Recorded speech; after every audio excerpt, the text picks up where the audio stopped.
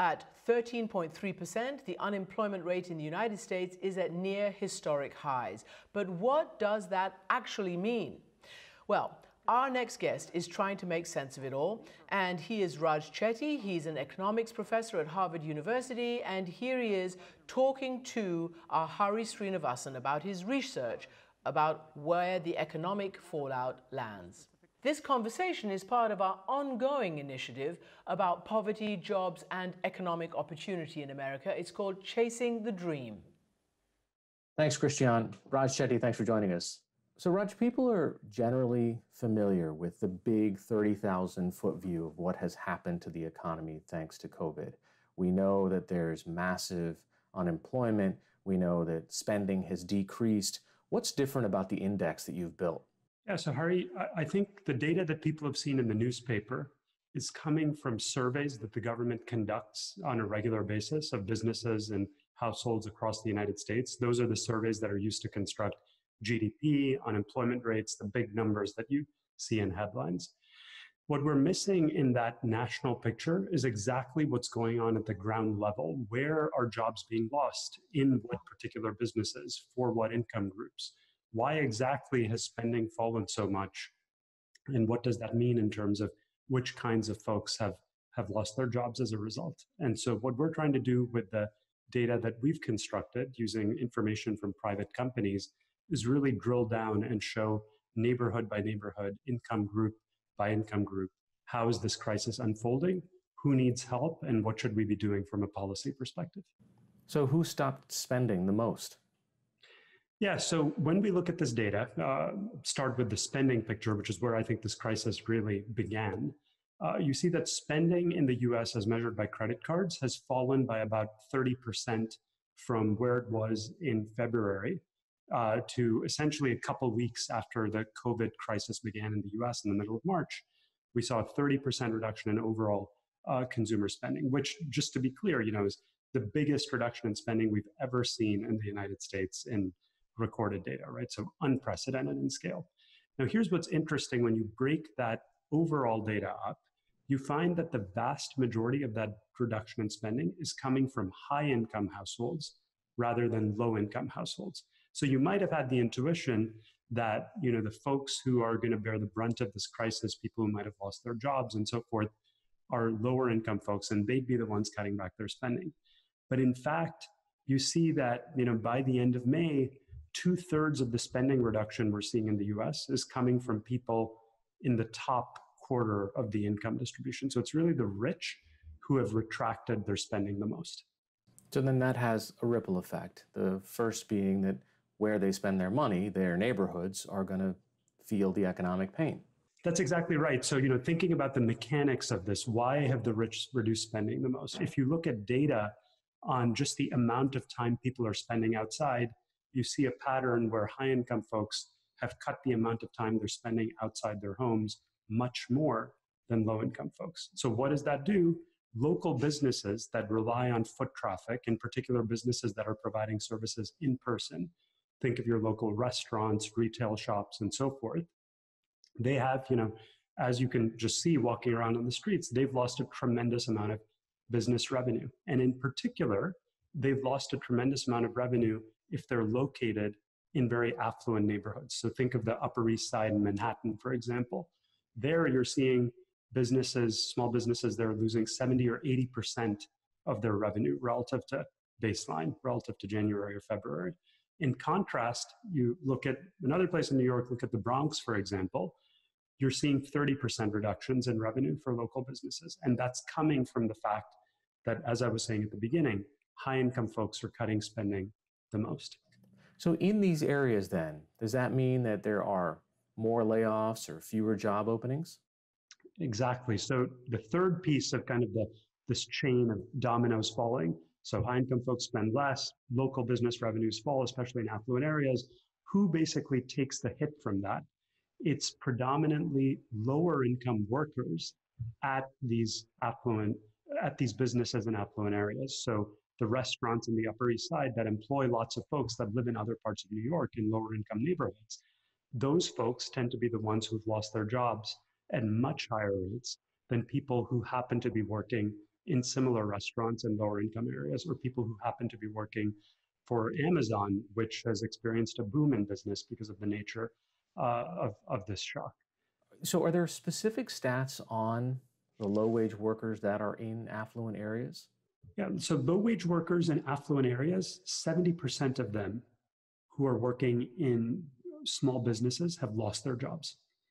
70%. So, odds are you lost your job if you're working in a restaurant, working in a retail store in an affluent area. And so those folks are just getting by at this point because of the unemployment benefit system. In less affluent areas, that number is 30%.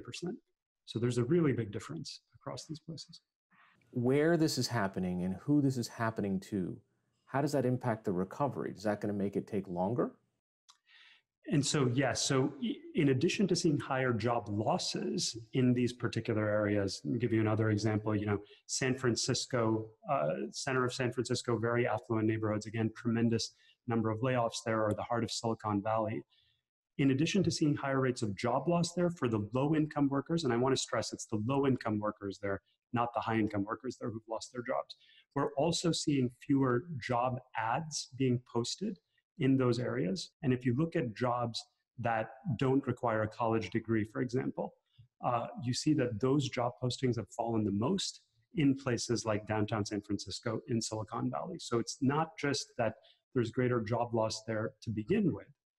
We're also seeing ominous signs that the recovery might take longer in many places, in particular for less educated workers, because we're not seeing much of a recovery in spending yet for more affluent households who are still able to self-isolate while the threat of COVID is present. Is that changing as states open back up? You can ask, do we actually see more spending, more employment in the states that opened earlier? Does this seem to have had an effect? And the answer, unfortunately, is really no, especially if you look at higher income folks where spending has fallen the most. You look at the businesses that have been hurt the most.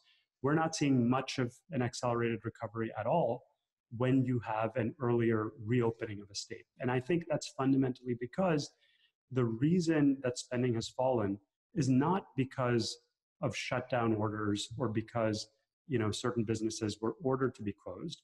It's because of people's choices. If you look at the data, you see that spending actually fell before a lot of the shutdown orders went into place. And what that's telling you is people are cutting back on their spending because they themselves are worried about their health. And you're not going to be able to undo that fully by just issuing an order that you're reopening businesses. So were you able to compare states, perhaps neighboring states, on kind of both sides? Before the orders came down, were you able to see that spending habits changed versus an order that comes down to open back up and that says, fine, we can go ahead and open businesses again, but does that change the spending habits? Yeah, so to give you a concrete example, Hari, of the type of analysis we did, let's take Minnesota and Wisconsin. So Minnesota and Wisconsin shut down at roughly the same point. They issued stay-at-home orders. And what we saw in both of those states is that spending had essentially fallen by about 30%, even before those shutdown orders went into place. So what that shows you is people were making choices on their own, and it was not fundamentally the state's decisions that drove that change in spending behavior. Minnesota then reopened 2 weeks before Wisconsin did, partial reopening of its businesses. But if you look at the data, you can track spending patterns in Minnesota and Wisconsin over time, and you see that they basically perfectly match each other, even though Minnesota opened 2 weeks before Wisconsin did. And so it's that type of analysis, not just done with those two examples, but comparing states across the US. You can see that we can't count on reopenings by themselves to revive our economy. So let's look a little bit at the measures that we took as a government. So first, let's talk about the CARES Act. How do you measure the impact of the CARES Act? Yeah, so the CARES Act had two central elements. The first was stimulus payments to households, and the second was loans to small businesses. So let me start with the stimulus payments to the households. So these are the typically $1,200 checks that lots of folks received in the mail around April 15th. to try to support spending, increase spending in the US.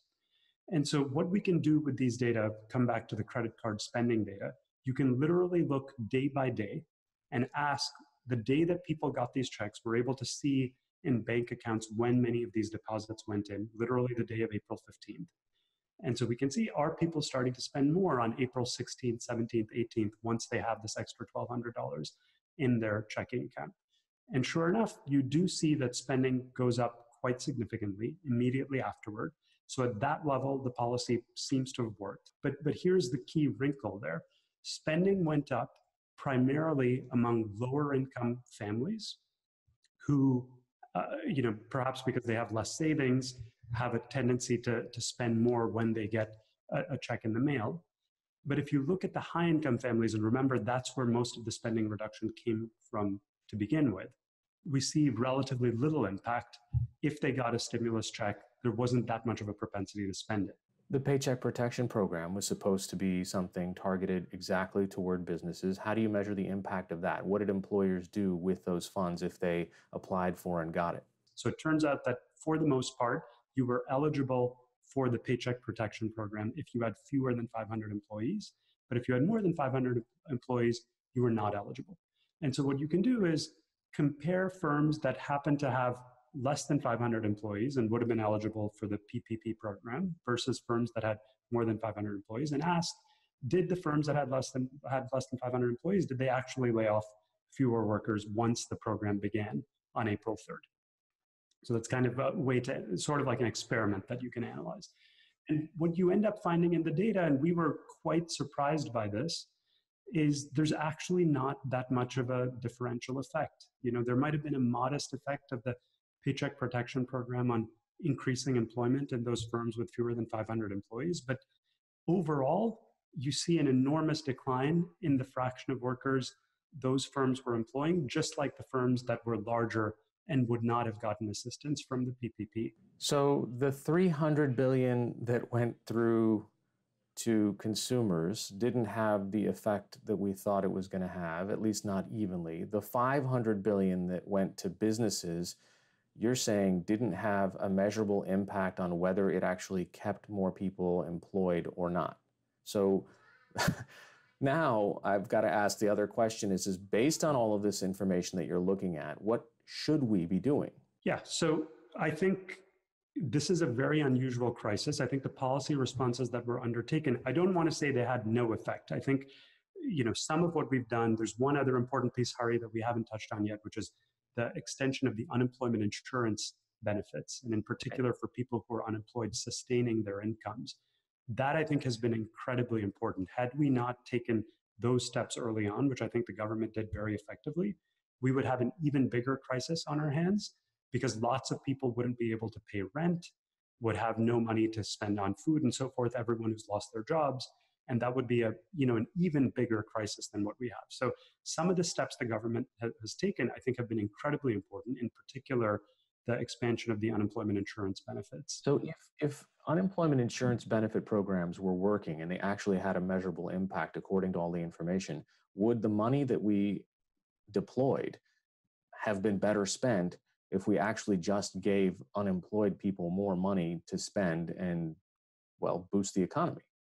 Yeah, and so that's exactly where I was going with this, as you anticipated. I think targeting our assistance, there's only a finite amount of resources that the government can spend at the end of the day.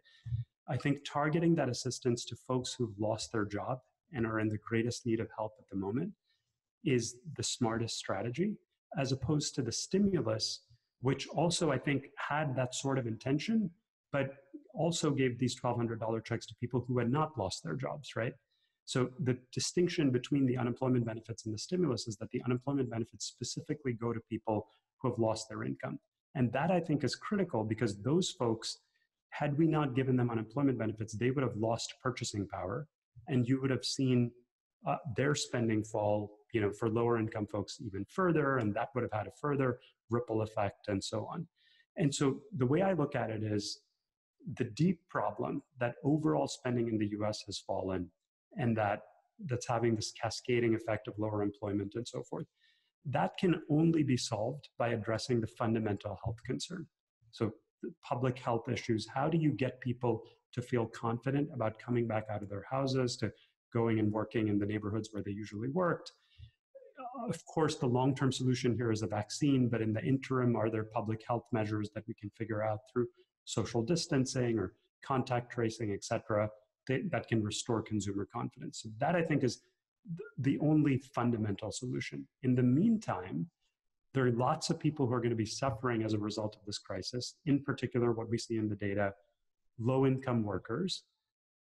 I think we need to think hard about how we can use our limited resources to support those households while they're out of a job.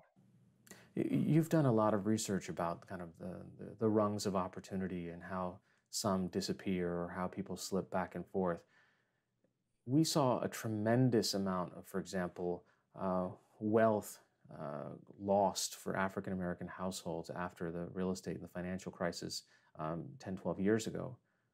When you see this crisis playing out and you see communities of color who might be low income disproportionately affected here, are you concerned about a longer term impact on social mobility?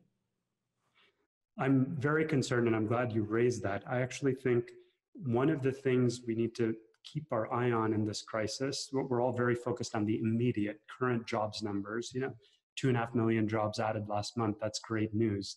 But what I think we really need to be keeping our eye on is the potential long-term impacts of this crisis. And so let me give you one piece of data that we've been tracking that we think illuminates why this crisis could have very long-lasting impacts. One of the things we've been looking at is how much kids are learning in school. So as you know, most schools have essentially shifted to instruction online. And we've been tracking data from a platform called Zern, which provides a math curriculum that many students use in school online. So this is essentially doing lessons, math lessons online, which they were doing in school before, and now they're doing remotely. For high-income families, you see a sharp dip in the amount of time that kids are spending on the website, the amount of progress they're making in these lessons. But within a week or two, that bounces back, and they're basically back to their baseline levels of learning or exceeding where they were before. For low-income families, you see something like a 60% reduction, and it essentially never comes back.